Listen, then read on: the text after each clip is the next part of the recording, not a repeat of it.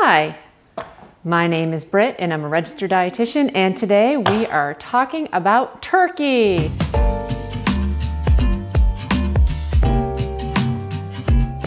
My big favorite thing is ease. I'm a very lazy cook, if you don't know anything about me. I don't like to spend a lot of time, and I don't think the fussier you get, the better your food tastes. Just the opposite. The less you do tends to actually end up with a better product. So I have a 13-pound turkey here. There's only 4 of us in our family. I want leftovers. I don't know about you, but I'm kind of getting sick of cooking all the time.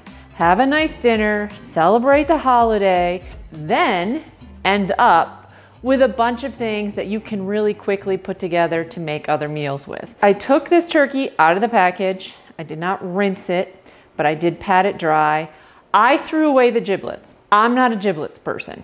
I have had many different types of turkey, and some people use giblets and some people don't. My mother used to say it made a more flavorful gravy. I honestly don't see it. I don't taste it. I don't really notice it, and it just sort of skeeves me out. I just pitch it. The water type of brine, where you shove the whole thing in a thing of water that's heavily seasoned, I don't find it that valuable. I like to do a dry brine. I think it tastes just as good and it's a lot less work. I am preheating my oven to 425 degrees, unsalted butter. And into it, a tablespoon, probably 2 tablespoons actually of salt. Also, quite a bit of pepper. About a teaspoon and a half a time. It's room temperature, so it makes it easy to stir. But if you don't, just melt it in the microwave for 30 seconds. But I'm just trying to make a highly flavored paste. So it's just salt, pepper, and thyme. That's all I do to this. What else do I need to get ready? I need to chop the celery. 6 ribs of celery, a whole onion. This stuff goes on the inside. I'm gonna quarter that, and then an apple. Good. You're gonna shove the cavity with a bunch of things. I also do not stuff the cavity of a turkey with dressing. That's another episode entirely. Even if your family does do this and it's been tradition, I really wouldn't recommend you continue with this one, because this is a real high risk of foodborne illness. This is one of the things that you really can get sick with. So I would be very, very, very careful if you are stuffing your turkey with actual dressing that you serve on the side. Next, clean hands. Take these wings, shove them underneath. That's as much as I do. I don't tie the whole thing up. I just kind of pop the wings so they don't burn. The next thing I'm gonna do is kind of get my hands in between the skin and the meat. Just kind of go in there, kind of pull it away. Oh, time to get this thing out. I don't know why they still do that. I do not understand it. Once all that is kind of open, take a little bit of this and massage it on the inside. And this is actually dry brining. You're getting the flavor to the meat. It's really difficult to penetrate the skin. So it doesn't really kind of matter what you put on the outside of the skin. All that matters is what you got on the inside of it. Get into the legs too. Put a little bit of butter there. But this is dark meat, so it tends to tolerate it. And then I'm gonna start shoving in alternating pieces of apple and onion. And then once you got the apple and the onion in, start slamming in the celery wherever it'll fit. Some people put lemon. I don't mind lemon. I like lemon with chicken, but I don't do it with turkey. I don't know why. It's one of my weird rules. Ideally, you can let this sit uncovered in the fridge for up to 12 hours, and it just kind of will make a beautiful skin and really deeply flavor the turkey, whatever works for you. It's kind of nice to sometimes do, especially if you're prepping it the night before, if you're cooking it early in the morning. Honestly, I'm cooking this now, so it's gonna go right in the oven, and it's gonna be delicious that way too.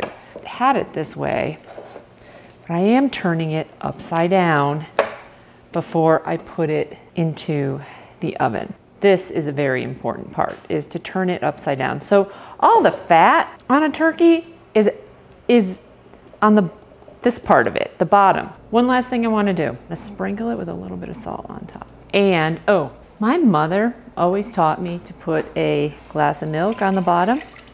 These things are lifesavers. They also keep your oven cleaner, just in case. Oh my goodness, it's heavy. Put it on that. Stick it in a 425 degree oven for about 20 minutes.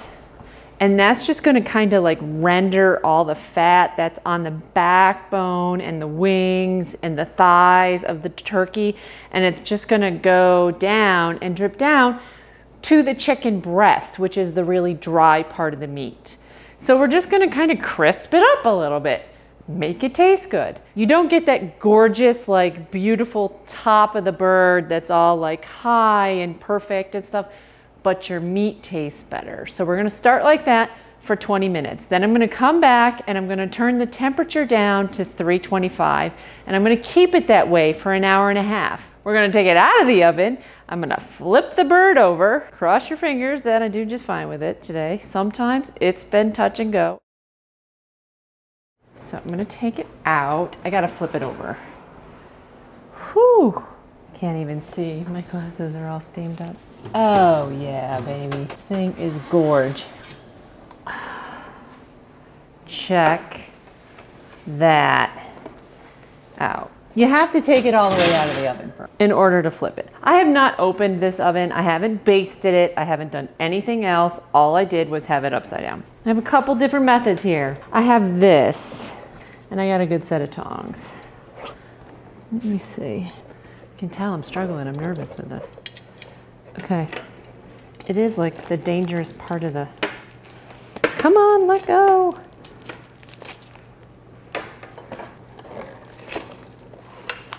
I don't want it to fall apart.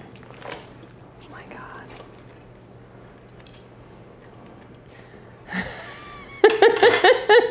This has never happened to me before. You know what? Own it, guys. Just do what you gotta do. I think I'm about to lose the leg.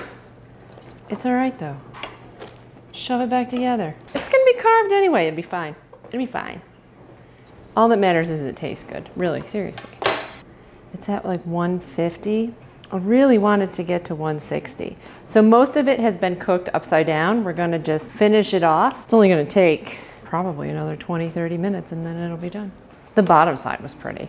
The rest, you know, it'll be fine. Let's just finish it. There's all this gorgeous gravy at the bottom too, which I can't wait to show you. Rule number one when you're cooking, don't apologize. Boy, this turkey smells amazing. It is definitely done. We had a little mishap when the thing turned over, but other than that, this thing is gorgeous. Actually, I'm gonna flip it this way. See the back side of the turkey.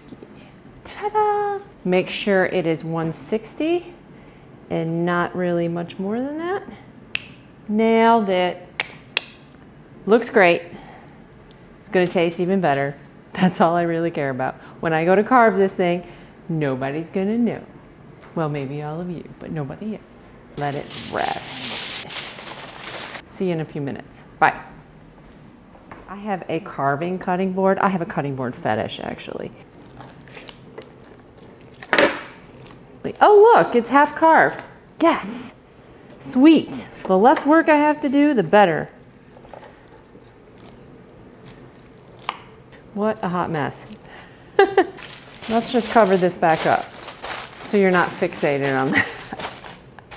Over here is gorgeousness. This is flavor, flavor, flavor, flavor, flavor, flavor. I don't really do a lot to this, except strain it. I do add some wine.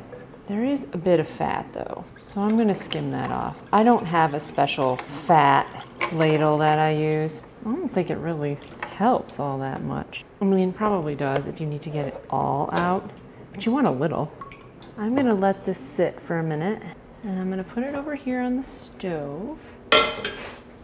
A really big, flat spoon and a bowl. It works better than all the fancy gadgets, I think. Otherwise, you lose too much of the broth, and I'm kind of like a hog about that. So this is worth it. And get this going to a roaring boil. A cup of wine I'm gonna add to it and let that cook a little bit. It was just white wine. We're gonna make a little bit of a roux. We're gonna thicken the gravy up a little bit.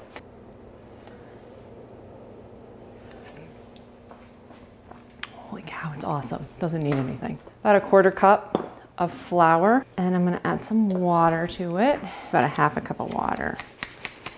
And I'm just this is a salad dressing shaker, makes a bunch of different things, but I love to use it for stuff like this. You don't end up with giant lumps in your gravy, which is, hate it when that happens. Start spinning ahead of time, and then you're just gonna pour it in. Keep stirring until you get to the desired thickness that you want. You know, it's a turkey gravy. It's not supposed to be super, super dark brown.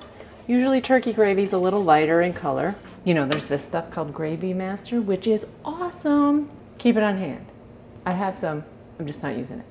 Yeah, I'm just gonna let that cook a little bit more. That's done, that's great.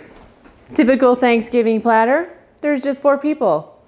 I don't think we need something this big, do you? I'm gonna use a plate. There's like a tendon, there you go. And then on the other side, there's like a tendon that you gotta kind of get in between the 2 joints. There it is, boom. There's the other one. I do have a dark meat lover in my family, so. The wings I don't really serve. They make super awesome stock though, because see, look at all this gorgeous golden color. I'm just gonna put those to the side. And actually they just come right off. This turkey is so tender, it's just like falling off. Here's how you do this. I find like the breastbone, the top part of it, and you wanna go just to the right or the left of it. It holds its temp for a long time. It's why you don't want to cook it to 165 in the oven. It will keep cooking once it comes out of the oven. I have this whole other side for turkey sandwiches, turkey pot pie, turkey soup, turkey salad, turkey Devon. We eat a lot of turkey in our house. I actually get rid of the skin. I didn't design it to be like gorgeous, delicious skin. You may be better at carving than I am. So I'm gonna save the other half of that. Live to fight another day. It's beautiful, no harm, no foul. Nobody knows that it fell apart when I was flipping it over.